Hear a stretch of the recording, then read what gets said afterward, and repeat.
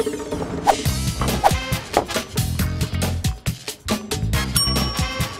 have a question? You have a question? You got a question on the universe? Hello? Hello. You are? I'm Steve. Welcome. Meet you. Got a question on the universe? Yes.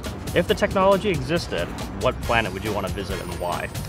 I wouldn't visit a planet at all. I'd visit a moon of the planet Jupiter, Europa. And why is that? Because Europa, which would naturally be frozen at such a great distance from the sun, is kept warm by the gravitational stress from Jupiter and other moons themselves. Okay. And if you warm ice, you melt it. Right. And so what you have beneath the outer ice coating in Europa is this liquid ocean of water. It's been liquid for billions of years.